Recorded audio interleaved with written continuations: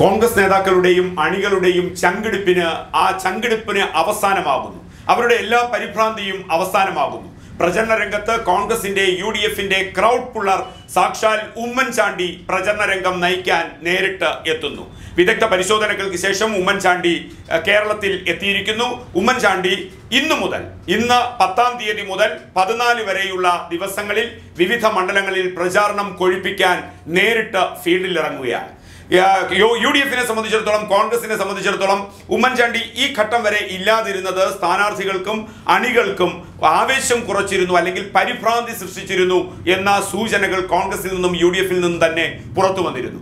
കാരണം ഉമ്മൻചാണ്ടിയുടെ ടാക്ടിക്സ് അത് പ്രചരണ രംഗത്ത് കോൺഗ്രസിനെയും UDFിനെയും എന്നും മാറ്റിമറിക്കുന്ന തരത്തിലാണ്. പാലായിൽ ഉമ്മൻചാണ്ടിയാണ് നേരിട്ട് പ്രചരണം നയിച്ചത്. പാലായിൽ വിജയം അവിടെ UDFിനെ നേടിക്കൊടുത്തില്ലെങ്കിൽ പോലും UDFിന് വിജയം അന്യമാക്കിയെങ്കിൽ കൂടിയും 54 വർഷത്തെ UDF ചരിത്രം തിരുത്തി എഴുതി LDF എങ്കിൽ കൂടിയും അവിടുത്തെ ഭൂരിപക്ഷം 2900 ആയിട്ട് 3000-ൽ താഴെ LDFിന്റെ ഭൂരിപക്ഷം പിടിച്ചു നിർത്താൻ കഴിഞ്ഞത് ഉമ്മൻചാണ്ടിയുടെ രാഷ്ട്രീയ തന്ത്രം തന്നെയെന്ന് LDFുകാരും BJPക്കാരും അംഗീകരിക്കുന്നു എന്നുള്ളത് വസ്തുതയാണ്.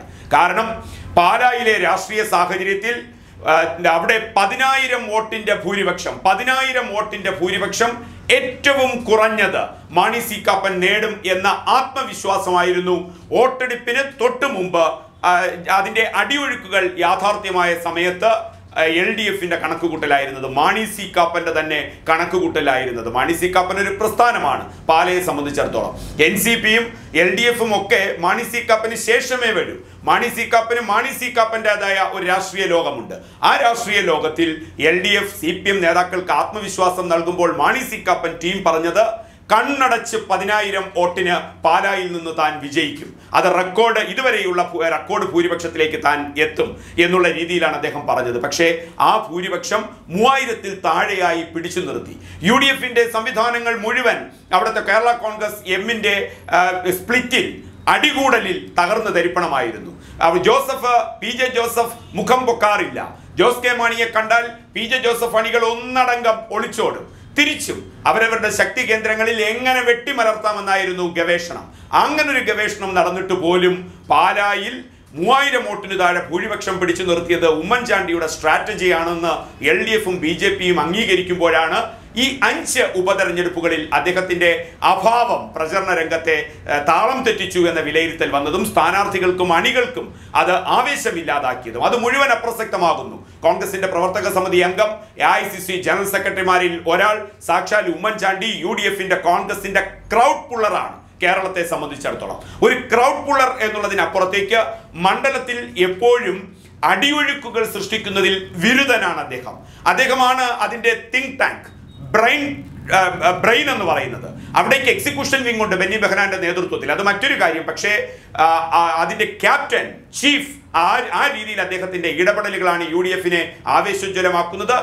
ഉമ്മൻചാണ്ടി പ്രചരണത്തിന് എത്തുന്നു, അദ്ദേഹത്തിന്റെ ഷെഡ്യൂൾ പ്രഖ്യാപിക്കുന്നു. 10 മുതൽ 14 വരെ 5 നിയോജക മണ്ഡലങ്ങളിലും അദ്ദേഹം എത്തുമ്പോൾ അവിടെ ഉമ്മൻചാണ്ടിയുടെ പര്യടനം എല്ലാ ദിവസവും 3 മണി മുതൽ അദ്ദേഹത്തിന്റെ പര്യടനം ആരംഭിക്കുകയും ചെയ്യും.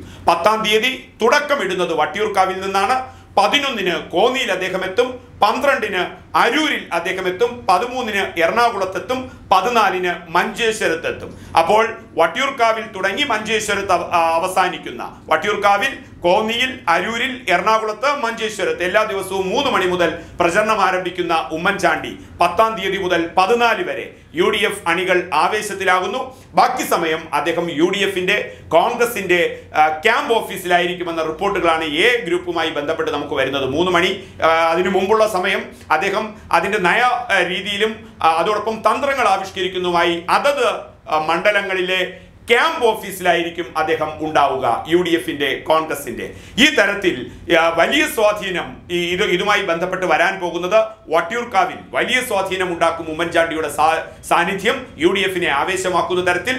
അതോടൊപ്പം തന്നെ കോന്നി ഏറ്റവും ശ്രദ്ധിക്കേണ്ട കാര്യമാണ്. അടൂർ പ്രകാശ്, റോബിൻ പീറ്ററെ വെച്ച് കളിക്കുന്ന കളികൾക്ക് അവസാനം സംഭവിക്കാൻ പോകുന്നു ഉമ്മൻചാണ്ടിയുടെ നേരിട്ടുള്ള സാന്നിധ്യം കോന്നിയിലെത്തുന്നതോടുകൂടി. അപ്പോൾ എവിടെയൊക്കെയാണോ അടിയൊഴുക്കുകൾ സൃഷ്ടിക്കേണ്ട തലത്തിൽ എത്രമാത്രം 100% ഉമ്മൻചാണ്ടിക്ക് സാധിക്കില്ലായിരിക്കാം, പക്ഷേ അതിനെ പഴുതടയ്ക്കാൻ ഉമ്മൻചാണ്ടിക്ക് സാധിക്കും. അതിൽ ഏറ്റവും 2 മണ്ഡലങ്ങളാണ് UDF വലിയ ആത്മവിശ്വാസത്തോടെ കാണുന്നത്, ഒരു പ്രചരണ രംഗത്തെ കുതിച്ചുകയറ്റമായി കാണുന്നത്. ആദ്യത്തെ 2 മണ്ഡലങ്ങൾ വട്ടിയൂർക്കാവും കോന്നിയുമാണ്.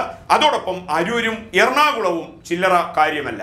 മഞ്ചേശ്വരത്ത് മുസ്ലിം ലീഗാണ് അവിടുത്തെ എല്ലാം. പി.കെ. കുഞ്ഞാലിക്കുട്ടിയോടൊപ്പം ഉമ്മൻചാണ്ടിയും കൂടെ ചേരുമ്പോൾ അവിടുത്തെ UDF സാഹചര്യം മാറിമറിയും. എന്തായാലും വട്ടിയൂർക്കാവിലും കോന്നിയിലും UDF പ്ലാറ്റ്ഫോമുകളിൽ വലിയൊരു കുതിച്ചുകയറ്റം സൃഷ്ടിക്കുന്ന തരത്തിലേക്കും എറണാകുളത്ത് ആവേശം സൃഷ്ടിക്കുന്ന തരത്തിലേക്കും മറ്റിടങ്ങളിൽ കൂടി അദ്ദേഹത്തിന്റെ സാന്നിധ്യം വരുന്നതോടുകൂടി തളർന്നിരുന്ന UDF കേന്ദ്രങ്ങൾ, അതോടൊപ്പം കോൺഗ്രസ് കേന്ദ്രങ്ങൾ ആവേശമാകുന്നു. അവിടെ കോടിയേരി ബാലകൃഷ്ണൻ, പിണറായി വിജയൻ ഇവർ 2 പേരുമാണ് LDF ക്യാമ്പിന്റെ ക്യാമ്പയിൻ ലീഡേഴ്സ്. അവരാണ് ആ രീതിയിൽ കാര്യങ്ങൾ നയിക്കുന്നത്. അപ്പോൾ അവർക്ക് കൃത്യമായ മറുതന്ത്രം മെനയുന്നതിന് ഉപയുക്തമായ രീതിയിലേക്കുള്ള UDFന്റെ കോൺഗ്രസിന്റെ ഏറ്റവും വലിയ വിന്നിംഗ് സ്ട്രാറ്റജിസ്റ്റ് ആ രീതിയിലാണ് ക്രൗഡ് പുള്ളർ ഉമ്മൻചാണ്ടി തിരികെ എത്തുമ്പോൾ LDF ക്യാമ്പുകൾക്ക് ഒരു മ്ലാനത വരുന്നു എന്നുള്ളതും കൂടി ആവേശമായി കോൺഗ്രസും UDFും ഇപ്പോൾ വിലയിരുത്തുന്നു.